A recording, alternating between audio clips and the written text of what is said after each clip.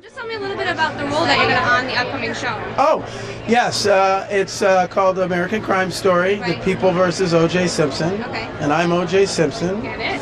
Yeah. When you were presented with this kind of role, Yeah. I mean, like, what was your reaction? I mean, it's kind of about time somebody did something. Yeah, like this definitely. story. It's very timely. Very timely. The whole idea of this project. But when your agents call you and say Ryan Murphy's doing a new show on FX, you say yes even before you find out what it is. What it is. That's the truth. Okay. My name is Jay. Jay? Yes. Like the letter? Yes. Okay. In this life that you live, in the schedule you have, when do you sleep? I usually sleep around 12:30. 12:30? After King of Queens. After King of Queens, Yeah. right. That's a great show to fall asleep to. Yeah.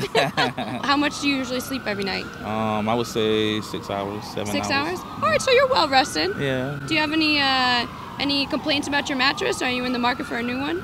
I actually am in the market for a new mattress. So we caught you at the right time. Yes. Can you tell us about the dish that you made? It looks beautiful. So we made a traditional Paris break.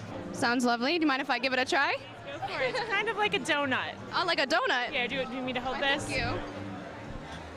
Supposed to use our hand? Go for it with your hands. Oh, wow. Wow. That's amazing. A little bit like a donut. Yeah, even the powdered sugar tastes special. I don't know. Style Music Television, and we're with the one and only Louis C.K. And since we're here with Style Music, can you tell us a little bit about what you're wearing tonight? Oh, I'm wearing a flannel shirt and a coat by Barber. Sort of like a wax cotton coat. Well, I would say you're definitely the king of comfy. And A lot of cotton, yeah. a lot of cotton. Yeah. If you could get rid of one state in the United States, what would it be? I would get rid of Nebraska.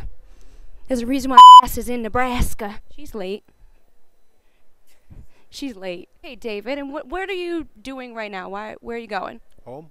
Going home? Yeah. You worked all day? Sort of. I don't know what that means, but I won't ask any more questions. Business meeting. Oh, secured the bag?